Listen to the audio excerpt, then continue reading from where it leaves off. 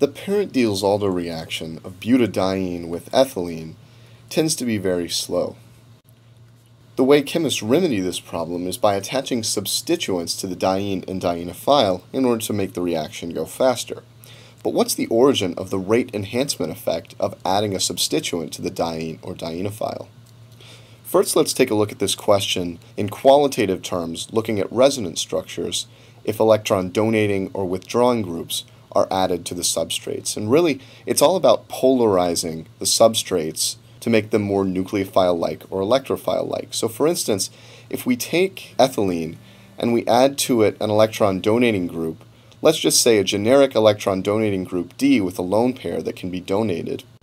If we draw a resonance structure of this compound, what we can see is that the alkene portion of the molecule has been made much more nucleophilic. The presence of this negative charge on the terminal end of the alkene makes this a very reactive alkene and a very nucleophilic alkene at that.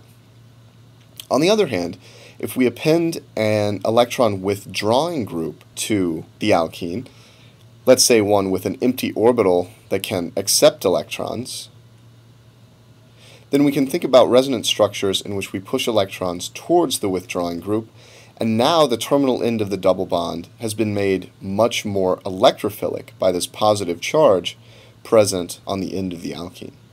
This polarization effect of electron withdrawing and donating substituents has a strong effect on reaction rate because it raises or lowers the energy of the frontier molecular orbitals on that substrate, allowing for a better match with the other reacting partner.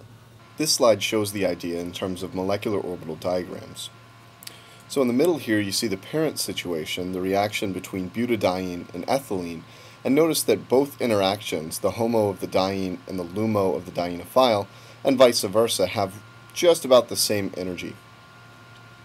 If we add an electron withdrawing or donating substituent to one of the partners, such as the dienophile, then we drastically change the orbital energies on that reacting partner. And so we can bias one of the interactions to be much more favorable. So for instance, in the left-hand case, where we've added an electron withdrawing group to the dienophile, the LUMO is substantially lowered relative to the parent situation. And the important interaction, the one with the smallest energy gap, is the one between the HOMO on the diene and the LUMO on the dienophile. On the other hand, if we append an electron donating group to the dienophile, this raises the energy of the HOMO substantially, and now the most important interaction is the one between the LUMO on the diene and the HOMO on the dienophile. Anytime you're asked to draw the product of a Diels-Alder reaction, you always want to make sure you identify the correct frontier orbital interaction between the reacting partners.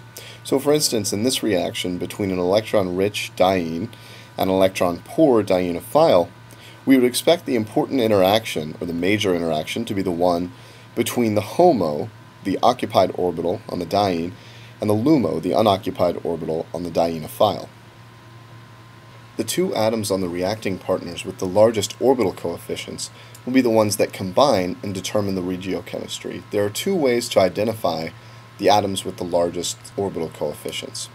One way is simply by looking at the molecular orbitals. In doing that, we can see here that it's the terminal carbons of both the diene and the dienophile that have the largest orbital coefficients.